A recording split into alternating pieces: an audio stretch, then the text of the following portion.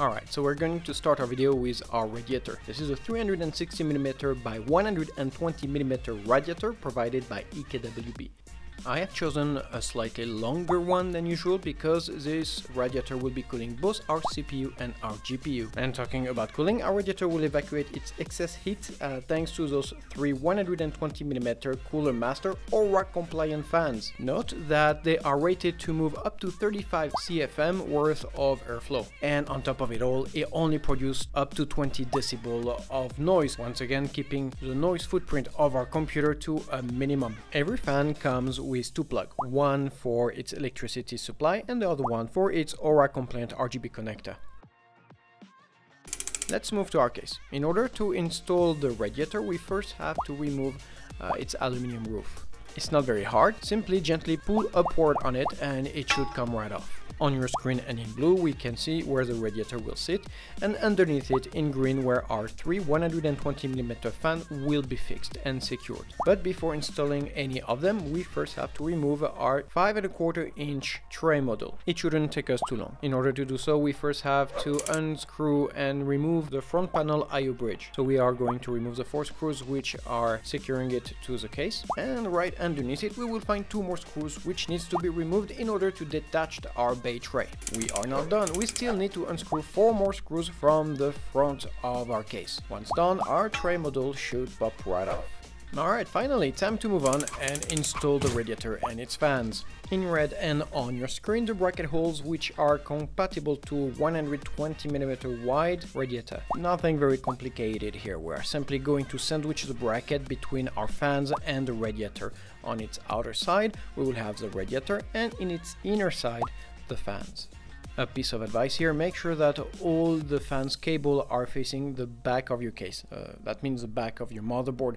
It'll allow us a cleaner and easier cable management later on onto our series. As you may already have noticed, there's not much clearance between the motherboard and the fans, so go slow when securing the fans onto the radiator and make sure not to scratch any components in the process. As for the positioning of the radiator, I kept its in and outlet facing the front of our case, and that's because the reservoir will be right underneath it, so pay attention and make sure not to put it backward.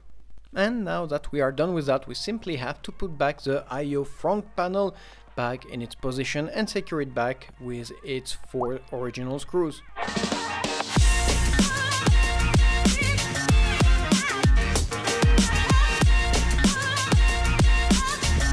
Alright, time to move on to the installation of our reservoir. We have here a 250mm long, probably the tallest one produced by EKWB to this day. It comes with a pair of holding brackets and some water plugs and a plastic mesh. And its installation is pretty straightforward. Simply place the brackets in the position as shown on your screen, and once done, we simply have to snap the reservoir into place and orient it so that the EKWB logo faces the back of our case.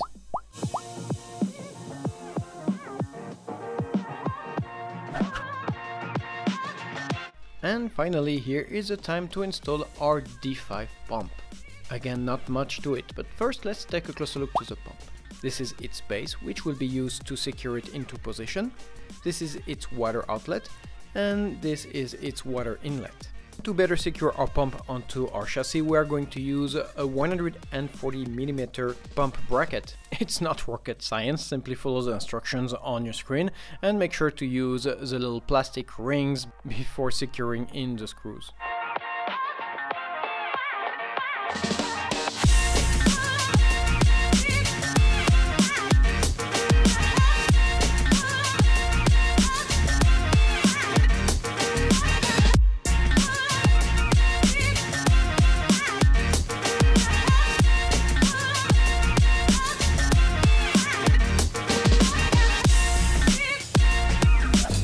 Alright, so the last step on this video is to simply secure our 140mm bracket and the pump directly onto the chassis.